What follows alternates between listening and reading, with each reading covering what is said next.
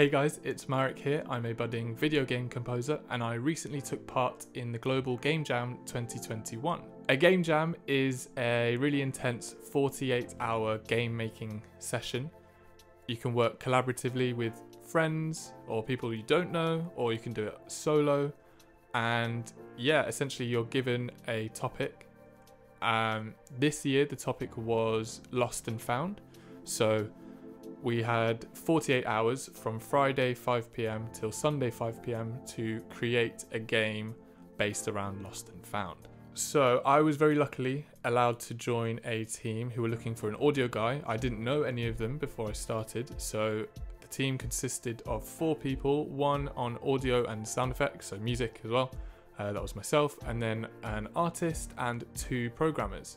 They were all really lovely, really nice, cool people to work with. Game jams are a great way of meeting new people and practicing your chops on whatever it is, on your programming or your art or your music or your sound effects or anything like that. It's a really good way to practice things with a deadline, but they have no real consequence. And so you can kind of push the boat out with what you know and what you don't know. Hopefully by the end you would have learned something new, met some cool people and made a game.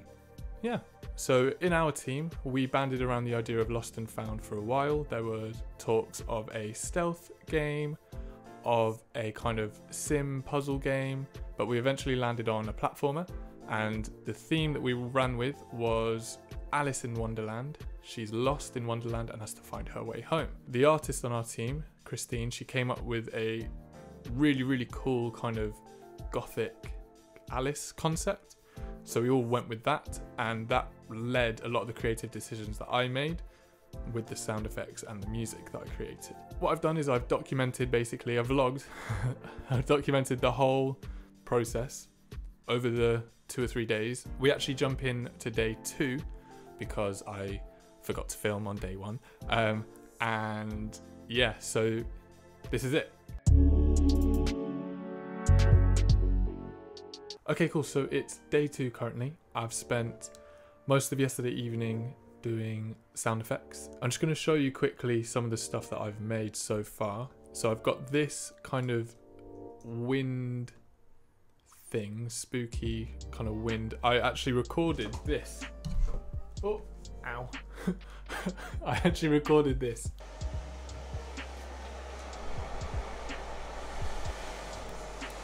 So I recorded that a couple of times. One of them I've pitch shifted quite a lot and it creates this kind of eerie, I've obviously slapped some reverb on there, done all this stuff.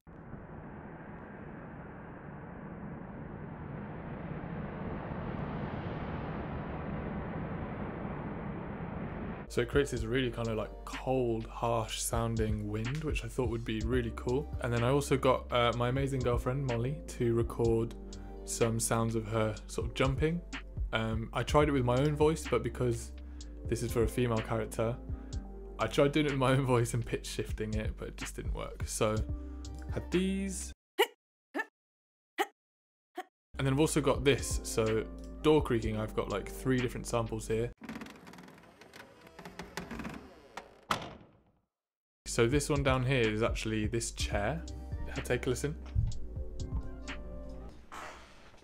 Hey? Pretty good, right? Slap that in with another creak sound. So yeah, those are my door closing things. Also some walking in leather boot sounds. I've got loads of stuff.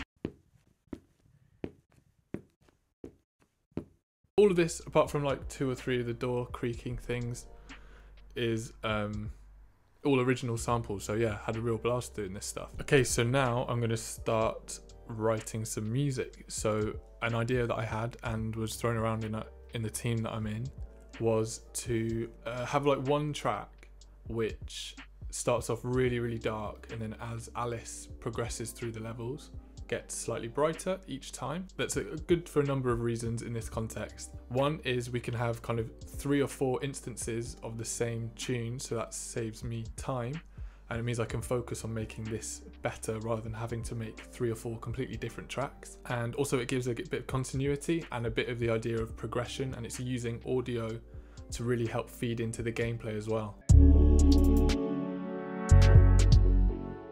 Okay, hello again. It is now 8:30 in the evening. I'm not gonna lie, it's been a pretty tricky couple hours. Yeah, this is the thing with music making sometimes, is some days it comes so easily, other days it's quite tricky. I've come up with a loop, a 1 minute loop. This is the thing again, only 1 minute, you know. I've come up with a 1 minute loop which I'm pretty pleased with. And it sounds like this.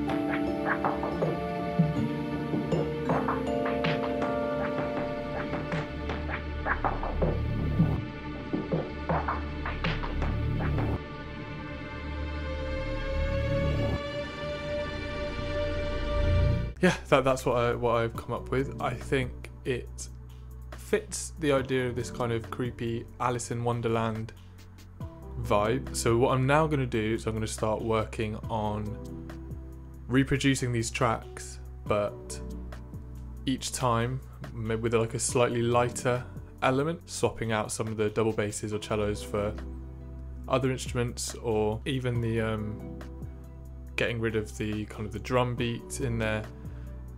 I've got a few ideas in my head, so yeah, that's what I'm going to do now, essentially. Yeah, we're going to see how it goes. By the way, my nose is super duper red. That's how you know it's cold right now, because I look like Rudolph.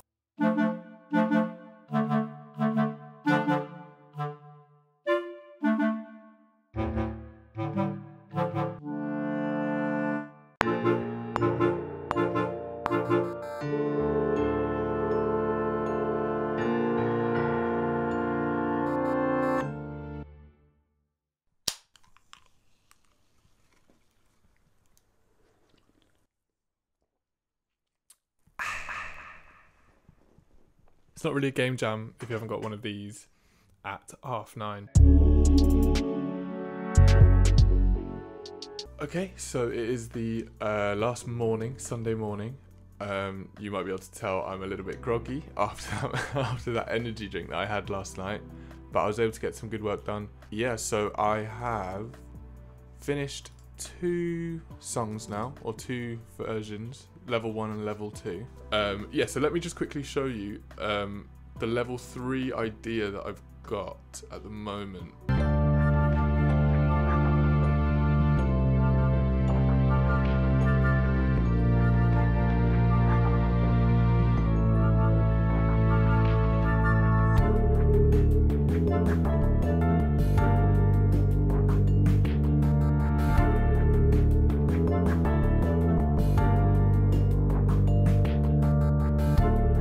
So as you can hear, I've got a new bass line when the main kind of theme kicks in, which I really love. I don't know why, I was just vibing to it yesterday, so I definitely want to keep that. It adds a bit more energy, I think. I've also gotten rid of the double basses and the cellos and have replaced those with flutes and like clarinets and stuff, so to create that kind of brighter feel. Yeah, so I really like it. I think there's just a few things need tweaking. Yeah, so that's for today. And then level 4 is going to be nice and bright, and I feel like that there won't be any more than 4 levels.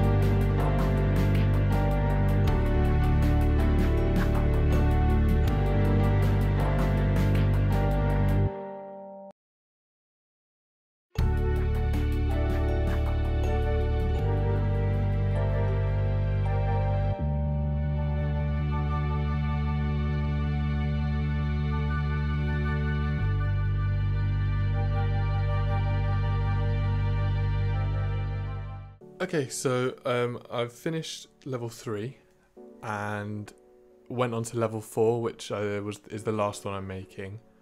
And I just decided to make it major. So it does sound quite different, but it does give this sense that, oh yeah, I'm here now, I'm at the end. So yeah, I had the kept the bass line in, but made that major as well. Kept the new drums in from level 3 as well. So yeah, that's kind of it on the music stuff. I'm feeling very tired right now, so I'm quite glad this is coming to an end. So yeah, that was my experience of the Game Jam this year. Unfortunately, not all of the audio was implemented in time, but that is fair enough. Like, the programmers have a lot on their plate. The programmers have by far and away the most difficult job out of everyone in the Game Jam, in my opinion. Because they're the ones, without them there's no game. So what I've done is I've got some footage of the game from a friend of mine. Because I am a Mac scrub, I couldn't actually play the game. So I got some footage.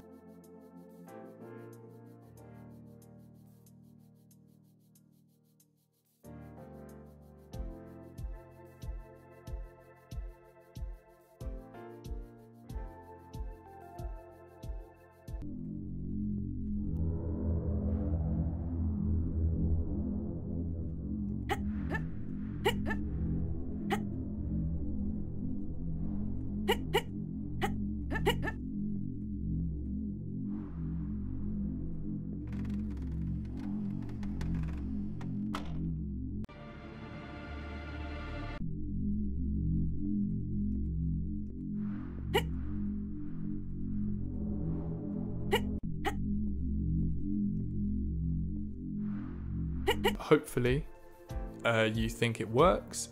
If you did, I would love to hear what you thought worked, what you thought didn't work. And yeah, honestly, game jams are such good fun. I've done 2 or 3 now, and I would highly recommend any devs, artists, writers, programmers, anyone who wants to kind of practice their craft in a kind of fun, intense way, do a game jam. Honestly, it's great fun, and the more people we add to the game jam community, and there are thousands, tens of thousands of people doing game jams every week, the better. So yeah, I hope you enjoyed today's video. Thank you very much for watching. If you did, please hit a like, subscribe. It helps the channel out a lot. And if there's anyone who wants to do a game jam and needs an audio guy, hit me up, because I'm always down.